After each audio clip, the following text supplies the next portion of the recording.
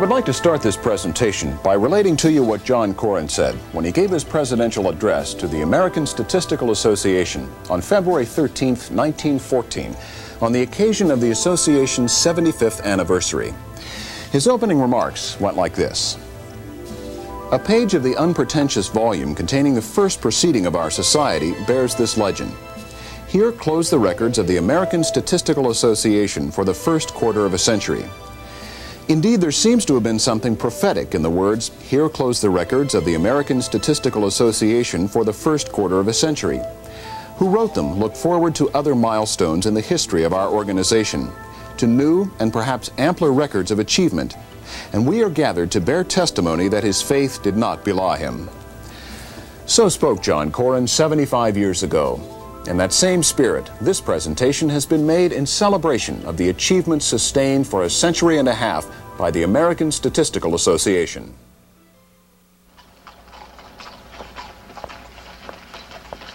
On November 27, 1839, 5 men met at number 15 Cornhill in Boston to found a statistical society. The founders were the Honorable Richard Fletcher, a U.S. congressman and influential leader of the Boston Bar, who became the society's first president. William Cogswell, a Protestant minister of great influence in the New England states. John Dix Fisher, a physician. Oliver Peabody, a lawyer, clergyman, and early assistant editor of the North American Review. And last, Lemuel Shattuck, a publisher, a bookseller, and a friend of Ralph Waldo Emerson, who retired from his business to take up the affairs of city, state, and nation. It is presumed that these men had little formal training in mathematics beyond arithmetic. In fact, Shattuck, the man responsible for gathering this hand-picked group, stands alone as the statistician. By 1839, Shattuck had shown a deep interest in the tabulation and interpretation of statistics relating to births, marriages, mortalities, and education in Concord and Boston, and was in correspondence with the leading European statisticians of that time. The objectives of the American Statistical Society, as it was called for a brief time after its inception, were simple: to collect, preserve, and diffuse statistical information in the different departments of human knowledge. The founders set about writing bylaws, incorporating the association in Massachusetts, establishing a library, and beginning a series of publications. They agreed to meet quarterly, to present reports, and to require all members to, quote, prepare at least one article a year on some statistical subject, end quote. These early reports and publications focused primarily on enumeration and description of social or demographic data. Reverend Joseph Felt, the Society's first recording secretary and a member of the publication committee, took the lead in preparing these early works. The collection of these early works into a library was aided by the generous monetary contributions of the second president of the American Statistical Association, George Shattuck, who was no relation to Lemuel Shattuck. Early meetings also included the reading of correspondence, letters from such honorary members as President Martin Van Buren, Florence Nightingale, and Belgian scientist Adolf Quetelet, one of the leading statisticians of the 19th century. Quetelet had published extensively in statistics and astronomy. He was influential in establishing the Statistical Society of London in 1834, later to become the Royal Statistical Society. Quetelet's interest in astronomy led him to the works of Legendre, Laplace, and Gauss in the early part of the 19th century. In 1805, Legendre had discovered the method of least squares, and by 1810, Laplace and Gauss had synthesized the normal probability distribution and least squares into a coherent framework with many applications in astronomy and geodesy.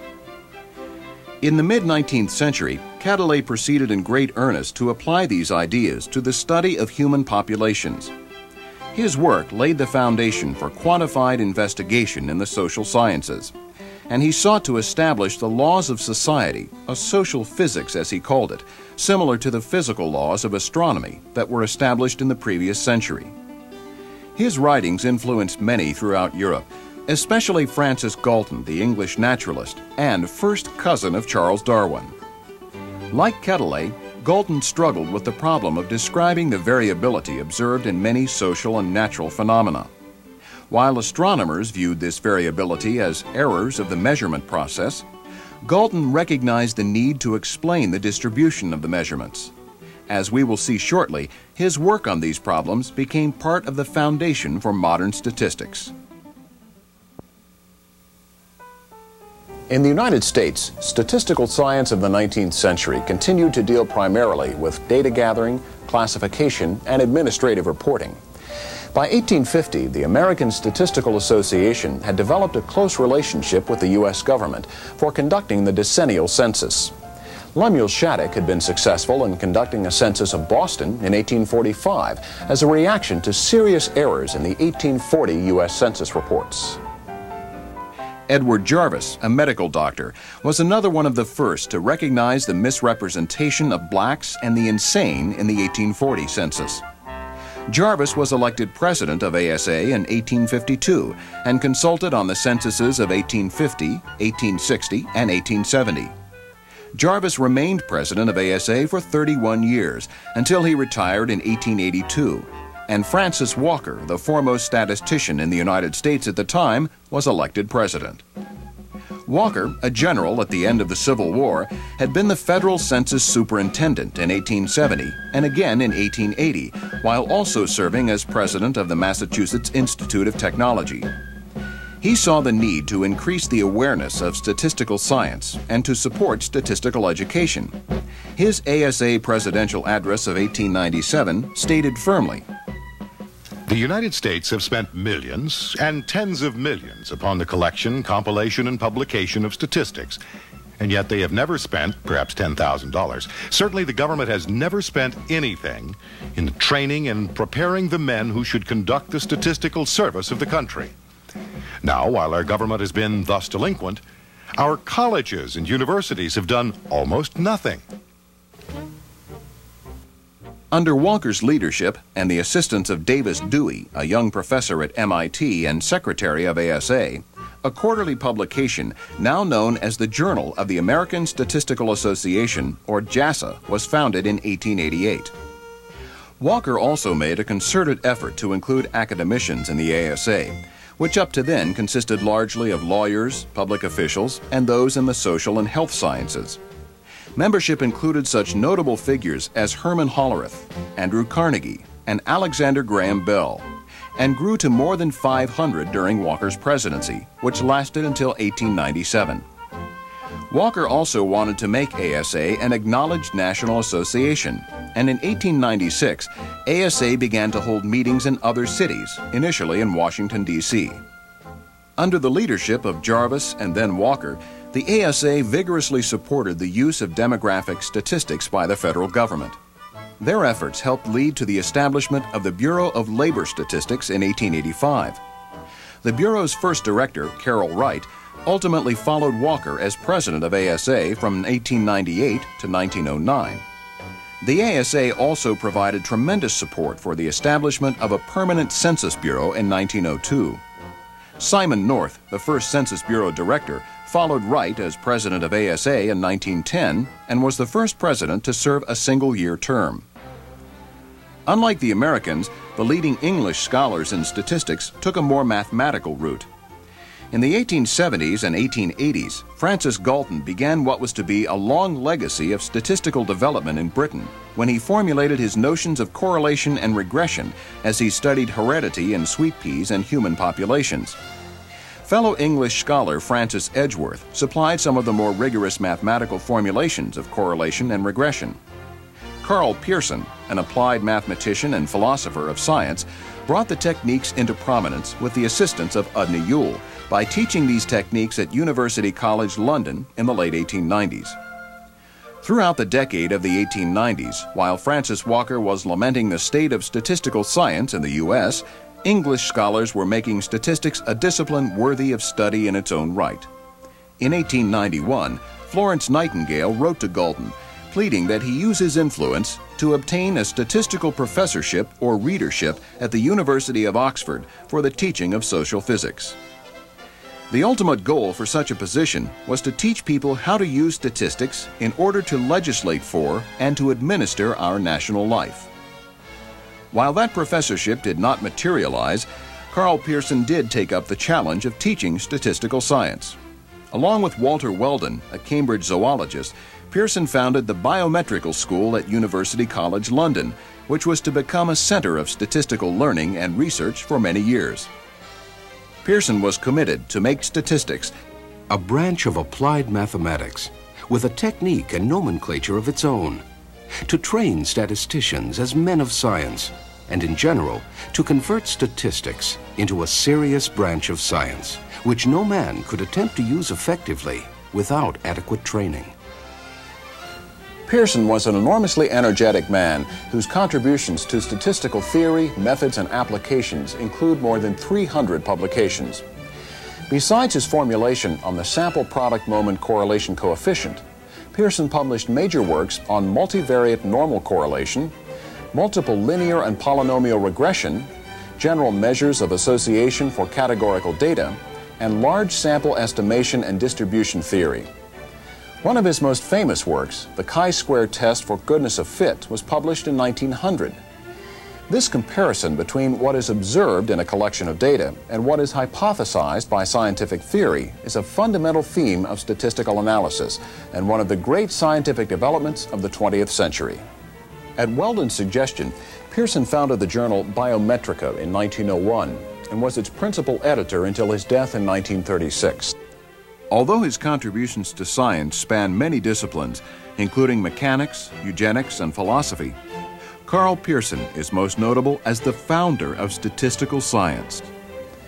The mathematical approach to statistics continued unabated in England as Udny Yule further elaborated the mathematics of correlation and regression in the early 1900s.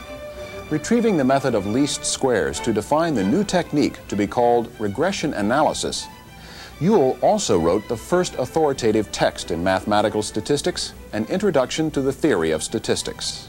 First published in 1911, this book went through 10 editions and remained the definitive theoretical statistics treatise through the late 1930s, when Maurice Kendall became a co-author and then extended the work to his own book, The Advanced Theory of Statistics. Although Yule's work reflected Pearson's interest in studies based upon examination of statistically large numbers of specimens, others began taking interest in data collected from small-scale laboratory experiments and from agricultural field trials. One such individual was William Gossett, who had studied at Pearson's biometrical laboratory. In 1908, Gossett, under the pseudonym Student, extended the comparison of two means to small samples, developing the t-test to compare varieties of barley used at the Guinness Brewery.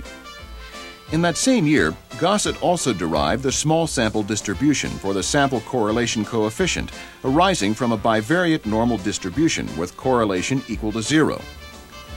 Several years later, Gossett's work was read by Ronald Fisher, who had graduated from Cambridge in 1912. One of Ronald Fisher's earliest contributions to mathematical statistics was the extension of Gossett's work to the distribution of the sample correlation coefficient for any sample size and any degree of correlation. Fisher's work, completed while he was teaching mathematics and physics in English public schools, was quickly recognized by Pearson, who readily published it in Biometrica in 1915. In 1919, Fisher took a position involved with agricultural research at the Rothamsted Experimental Station, an event which accelerated the development of statistical science. In his 14 years at Rothamsted, Fisher's contributions to mathematical statistics and statistical methods were many and varied.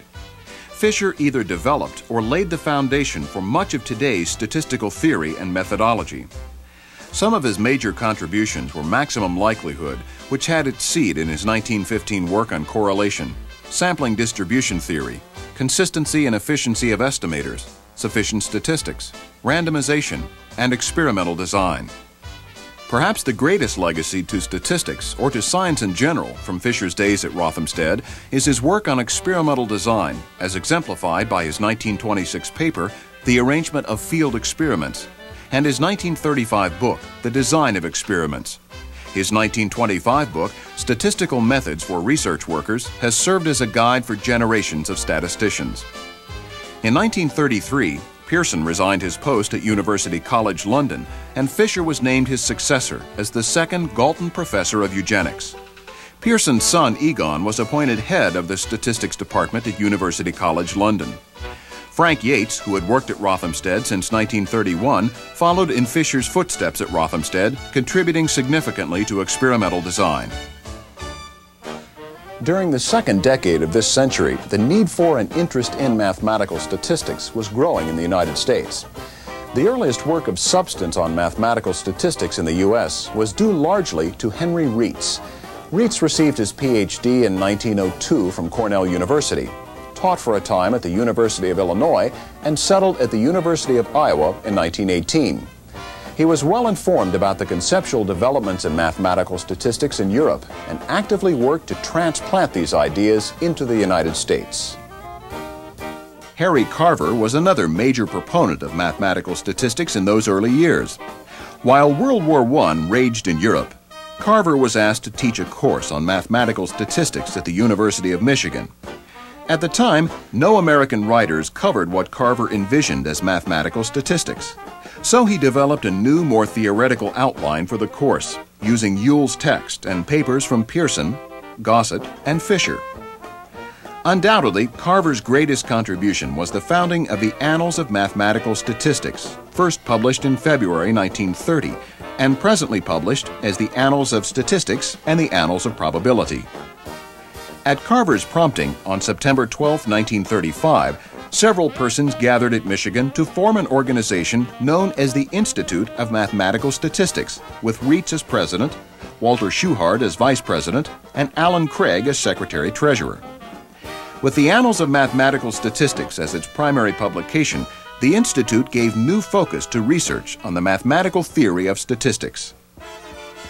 By the 1930s, the Atlantic Ocean was no longer a barrier to the free flow of ideas in mathematical statistics. Jerzy Neyman and Egon Pearson developed a rigorous theory for testing statistical hypotheses based on the Neyman-Pearson lemma. Other early contributors to the mathematical theory of statistics included William Cochran, who proved that certain quadratic forms possess a chi-square distribution; R.C. Bose, who developed much of the theory for partially balanced experimental designs; and P.C. Mahalanobis, Harold Hotelling, Samuel Wilks, John Wishart, and S.N. Roy, who extended many results to multivariate data. As part of the centenary celebration of ASA in 1939, Davis Dewey, who had labored long and hard with Francis Walker on behalf of the ASA, brought these developments into focus when he recalled the changes he had seen since the 1880s. Statistics, as I knew it a half-century ago, was a humble worker in the Society of Arts and Sciences, which was trying to explain the happenings of this complicated world. Statistics at that time was wedded to another humble toiler, arithmetic. Since then, statistics has grown in many ways and has taken unto itself algebra, geometry, and calculus.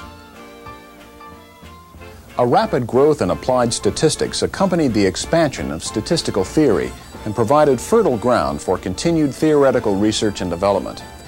For example, quality control, now so visible in our high-technology society, had its beginnings in the 1920s when Walter Schuhart of Western Electric and Bell Laboratories developed a simple workable control chart. In 1929, Harold Dodge, the originator of the operating characteristic curve for sampling inspection procedures, published with Harry Romig a classic paper entitled A Method of Sampling Inspection in the Bell System Technical Journal. This led to courses sponsored by the War Department in the late 1930s, taught by Dodge. By the advent of World War II, W. Edwards Deming also had initiated a program that included a series of 10-day courses on quality control given by notable statisticians such as Samuel Wilks, Walter Schuhart, Holbrook Working, Eugene Grant, Boyd Harshbarger, and Deming himself. These developments, starting in the 1920s and continuing through World War II, spurred the application of statistics to engineering problems.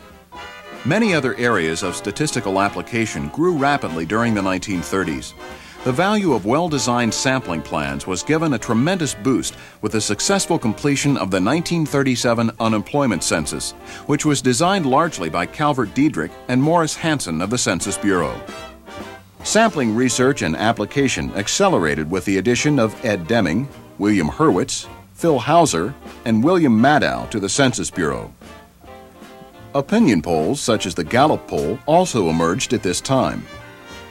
Other government statisticians provided leadership in applications of statistics, including Jack Uden and Churchill Eisenhart at the National Bureau of Standards, Jerome Cornfield at the National Institutes of Health, and William Callender of the Crop Reporting Board of the U.S. Department of Agriculture. Biometry and medical statistics grew rapidly at this time. Joseph Berkson provided leadership at the Mayo Clinic. Chester Bliss and David Finney developed statistical methods in bioassay, and Bradford Hill applied Fisher's ideas of randomization to clinical trials of antibiotics. The ASA responded to the growing interest in biological applications of statistics by chartering the biometrics section in 1938 as the first section of ASA. As theory and application pushed forward, the need for university courses and programs grew. Although Richmond Mayo Smith had taught from his applied statistics text at Columbia from the early 1890s, the Department of Biostatistics at the Johns Hopkins University, founded in 1918 by Raymond Pearl, was the first in the United States with statistics in the title. However, the strongest leadership on the academic front in those early years came from George Snedeker at Iowa State University, driven by the application of statistical methods to agricultural problems. He offered a course in statistics at Iowa State as early as 1914. In 1924, Snedeker and Henry Wallace, who later became Vice President of the United States, organized a series of Saturday afternoon seminars for agricultural research workers. This effort led to establishing the Mathematical Statistical Service in 1927, which developed into the Statistical Laboratory in 1933. Snedeker was instrumental in transporting the work of Ronald Fisher to the United States, and at the invitation of Snedeker, Fisher spent the summer of 1931 at Iowa State. Snedeker had a tremendous knack for teaching applied statistics, and he made the application of statistical methods understandable for research workers in many fields. Snedeker's text, Statistical Methods, first published in 1937, has been through numerous editions. It continues to be one of the most cited publications in the Science Citation Index, clear testimony to its impact on the development of science and technology. As Carl Pearson had done earlier in the century at University College London, Snedeker established Iowa State as a focal point for research on statistical theory and methods. William Cochran and Charles Windsor were on the faculty there, and Gertrude Cox was the first Master of Science graduate in statistics from Iowa State University in 1931. Cox went on to organize and head the Department of Experimental Statistics at North Carolina State University in 1940. In 1944, she organized the Institute of Statistics, which was expanded in 1946 to include a Department of Mathematical Statistics, and expanded again in 1949 to include a Department of Biostatistics, both at the University of North Carolina. The Department of Experimental Statistics remained at North Carolina State University. The statistical efforts at Iowa State culminated in the formation of the Statistics Department in 1947, and in 1950, Theodore Bancroft was named the first permanent head of the department. Throughout the United States, academic statisticians were forming statistical laboratories, consulting services, and separate departments. Key figures were Raymond Pearl at Johns Hopkins, George Snedeker at Iowa State, Holbrook Working at Stanford, Harold Hotelling and later Abraham Wald and Jacob Wolfowitz at Columbia, Frank Wyda at George Washington, Samuel Wilkes at Princeton, Jersey Neyman at Berkeley, Gertrude Cox at North Carolina State, Boyd Harshbarger at Virginia Tech, Walter Wilcox at Cornell, and Chester Bliss at Connecticut and later at Yale. The rapid expansion of statistical theory and application in government and industry began shortly after World War I and grew rapidly through World War II. The ASA adapted to the growing needs of its members during this vibrant era. JASA became more flexible and gradually shifted its emphasis away from descriptive articles and toward more analytical work. In order to meet the needs of smaller groups of statisticians, the formation of local chapters began in the late 1920s in Los Angeles, Washington, D.C., Boston, and other industrial cities of the upper Midwest. As previously mentioned, sections were also formed, starting with the biometrics section in 1938, followed by the section on statistical education in 1944.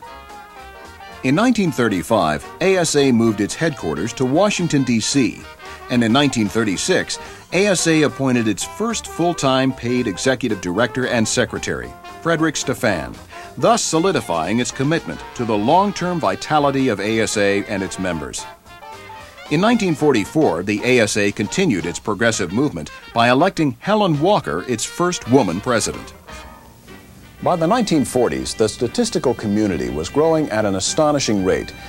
With World War II as the catalyst, statistical science had come to the fore. Following the war, many statisticians turned their efforts to a great variety of human endeavors. Although a great number of statistical researchers are worthy of note here, future generations will undoubtedly extol their contributions as they withstand the test of time. These researchers produced a tremendous diversification and expansion of statistical science that is difficult to capture in detail, but several trends which have their roots in the distant past are worthy of note. From the early work on probability theory by Jacob Bernoulli and Abraham de Moivre in the late 1600s and early 1700s, to the profound work of Henry Chaffee, Harold Kramer, David Blackwell, Jack Kiefer, and many others that followed, mathematical statistics continues to be the foundation for statistical thinking. From the origin of statistical graphics in the 1786 book Commercial and Political Atlas by William Playfair, to Francis Galton's 1863 representation of multivariate data in weather maps, and to Francis Walker's innovative graphical techniques in the first U.S. Atlas in 1870, graphical statistical methods are an important part of exploratory data analysis and have grown into a field of study of their own. John Graunt's 1662 work, Natural and Political Observations upon Bills of Mortality, in which he studied the plague in London, anticipated the use of modern-day survival techniques, such as the Kaplan-Meier estimator and proportional hazards models. Certainly, these have played an important role in the health and economic welfare of society. And Thomas Bayes' work, an essay towards solving a problem in the doctrine of chances, which appeared in 1764, several years after his death, has been revived in the form of Bayesian statistical inference advanced by Jimmy Savage and other notable statisticians in the 1950s and 1960s. The utility of Bayesian methods remains a popular topic in statistical research and application today. In 1710, John Arbuthnot's essay, An Argument for Divine Providence, taken from the constant regularity observed in the births of both sexes, in which he used the equivalent of a sign test, was a precursor to Charles Spearman's 1904 publication on rank correlation and Frank Wilcoxon's 1945 publication on rank tests. Statisticians have continued to develop the theory and application of what is now known as non-parametric statistical inference. Although many more developments can be traced from modest beginnings hundreds of years ago to modern fields of statistical interest, perhaps the most dramatic advances in statistical science have been aided by advances in computer technology. There is a long history of computing machinery and devices, but the most important breakthrough in computing came from Herman Hollerith of the Census Office. Following the 1880 United States Census, which took nearly 8 years to tabulate, Hollerith and others realized the tabulation of the 1890 census would be an insurmountable task. Hollerith left the Census Office to form his own company, which evolved into IBM. His computing equipment was used for the 1890 census and was a tremendous success. Carl Pearson and later Egon Pearson and H.O. Hartley published the Biometrica Tables for Statisticians, which represented a tremendous effort in tabulating critical values of various sampling distributions, moments of order statistics, and many other valuable statistics. Florence David also contributed heavily to the tabulation of statistics associated with the sampling distribution of correlation coefficients and symmetric functions. However, with the advent of computers, many of these laborious calculations are made routinely now. Sophisticated computations, analyses of large data sets, computer simulations, and computer-intensive methods involving resampling and permutation tests are now at the fingertips of statisticians for theoretical developments and practical applications. The ASA has kept pace with the acceleration of developments related to statistical science. Today, ASA is more involved and committed to the growth of statistics than ever before in its 150-year history. From its small beginning, the ASA has evolved into an international organization of more than 15,000 members, with numerous sections and local chapters to meet the interests and needs of its members, a central headquarters in Alexandria, Virginia, and annual meetings attracting thousands of members. The men who founded the ASA in 1839 may have dreamed of such a result. In the first bound publication in 1843, one of the concluding remarks of the preface states that the members of this newly formed association hope that by increasing progressively in efficiency and usefulness, they shall eventually realize many of the beneficial effects which they anticipate. And they also hope that the society will hold a permanent place among the important institutions which are steadily contributing to the welfare and improvement of this and other countries. Their hopes are now reality. The dedicated men and women of ASA have helped transform the science of statistics from the avocation of a small group of men to a scientific field with scholarly pursuits in research and applications. With a solid foundation based on 150 years of experience, the ASA is poised for continued growth well into the next century and beyond.